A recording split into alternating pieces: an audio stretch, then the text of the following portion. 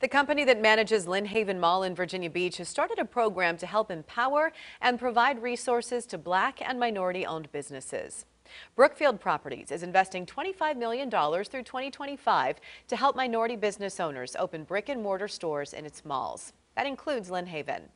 One-on-one business planning and guidance, networking opportunities and resources, and funding dedicated to store construction expenses will be provided.